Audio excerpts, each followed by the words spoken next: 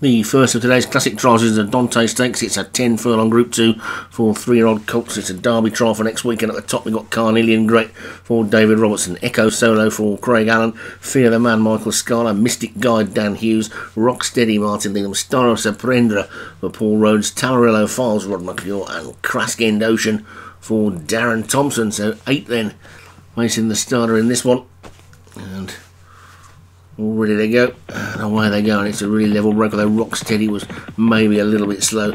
Also Mystic Guide was held up on the break, but it's Echo Solo who's the early leader, but now being pressed by Star of Serpendra, and that one looks like he wants to try and get across to the fence, but being held out at the moment by Tamarillo Files. Crask End Ocean is also close up, and now Star of Serpendra has managed to get across to a more inside position, but Echo Solo's got the rail, and Star of Serpendra, in fact, is still wide, didn't get across at all, didn't have the pace to get in front of Tamarillo Files. Crask End Ocean and Cornelian Great, and next looking to the back, Rocksteady still just the back marker with Fear the Man on his inside and Mystic Guide on his outside, but 6 lengths separates the field at this point as they come towards the 6 furlong mark, and it's Echo Solo who leads by 2 lengths to Crask End Ocean in second. On the inside of that one is Carnelian Great, on the outside the Grey Tamarillo Files, on the outside of that one is Star of Surprend. Mystic Guide is wider still. The back two are Fear the Man who's got the run and will need a dream split, so too will Rocksteady,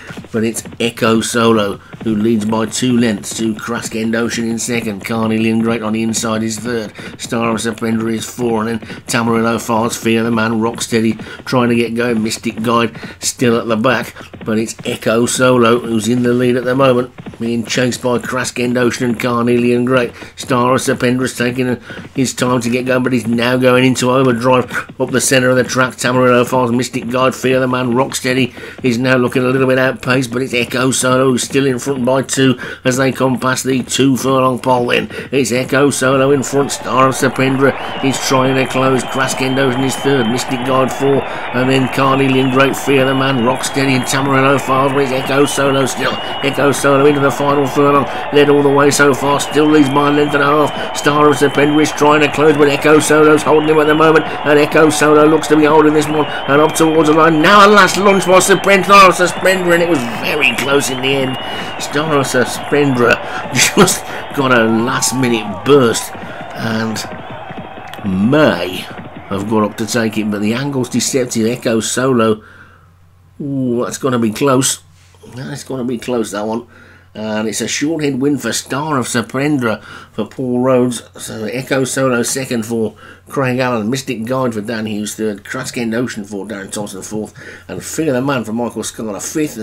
Taking into account the time it took for Star of Surprender to get going, I would suggest that an extra 2 furlongs at Epsom next week might well be in that one's favour. So that could be a bit of a decent Derby trial, even though it only won by a short head.